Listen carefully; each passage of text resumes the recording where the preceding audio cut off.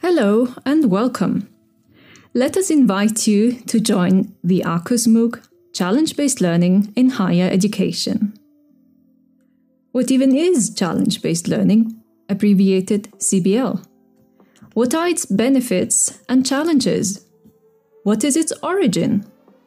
How does it compare to the other contemporary interactive learning and teaching methods? Who are the main participants? And what are their roles and responsibilities, as well as competences? What is the main process, and how do you implement CBL in your own course? How can the assessment in CBL be planned and implemented? What are disciplinary and transversal competences? Hi, my name is Katharina Hauser and I work at the University of Graz.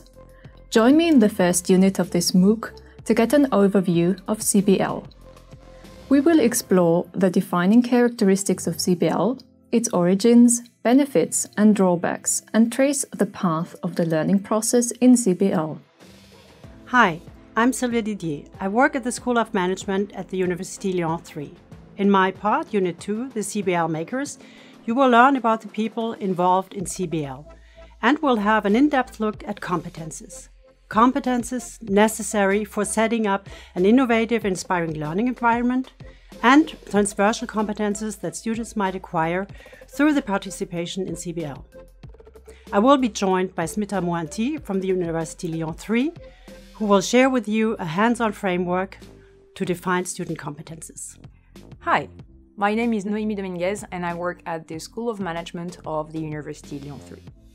In my part, Unit 3, Challenge-Based Learning in Action, you'll learn about CBL in action. We will discuss about the main phases, what they're made of, and to get some tips to use it efficiently. Hello, my name is Jurgita Vizgirdaitė.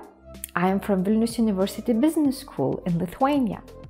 In the final unit of this MOOC, you will learn about assessment in challenge-based learning, including the role of formative and summative assessment, and how to assess competence development.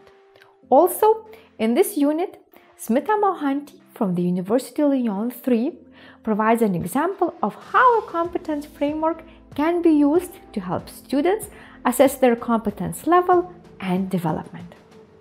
Testimonials from teachers and students of the University of Padua give you insights into CBL in practice. Challenge-based learning in higher education. The key to unique, interesting and challenging learning. Join now!